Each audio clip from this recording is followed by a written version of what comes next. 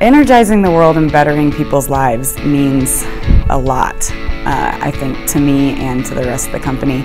It's not a flippant statement. It is something that personally I've witnessed by leadership, but colleagues shoulder to shoulder, they practice that. The things you do to be a great company or to be an extraordinary company, I think is that next level of what do you do to better people's lives? What do you do to better the lives of your employees, but also the lives of all your stakeholders?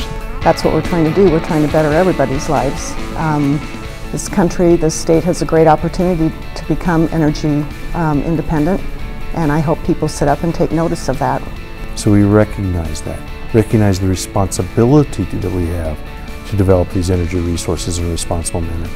Because yes, it's good business practice, but it helps them understand, and it helps our entire communities. So it is something that we practice daily and look for, frankly, more opportunities to enhance.